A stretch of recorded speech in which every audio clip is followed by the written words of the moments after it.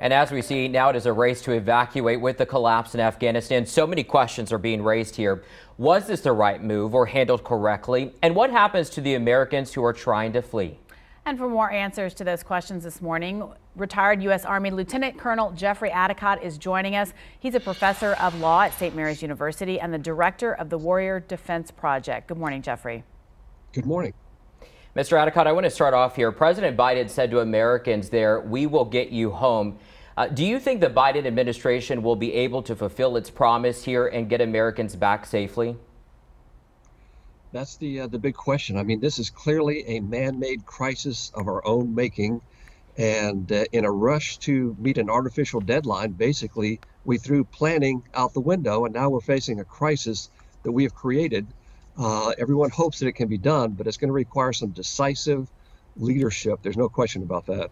Well, and you just mentioned that the Biden administration have received a lot of criticism over what's happening right now. What do you think the president will, what are his next moves? Well, that's the issue. We're in a very tight situation right now. And again, we did it to ourselves. This cascading effect of mistakes began when we gave up our airfield at Bagram Air Force Base, and then just overnight, without a shot being fired, fell back. In my opinion, of course, and again, I don't have all the facts, we need to do something. Right now, every day, the Taliban, their position is getting stronger, our position is getting weaker, and we're one incident from a major problem there. An American soldier gets killed, a terror attack, or something of that nature. We have to be aggressive. And we have the unintended consequences, of course, that we don't know what's going to occur, but we do know that we have to operate from a position of strength. We are not in a position of strength right now. Mr. Addicott, of course, we appreciate your service in our military, and I just want to get the emotion out of you, seeing the images that we keep seeing with people trying to flee. Can you give me the emotional aspect from you, sir, in seeing those images? Well, I'm a problem solver. I did 20 years in the military, and yeah, we've got a lot of problems, a lot of things went bad. But we're in a very tight situation. What do we do now? How do we get out of here the best way that we can to rescue our citizens? We have probably taken out about 2,500. There's probably another 10,000. Many of them are not even in the capital city. It's a situation that's heart-wrenching for all of us.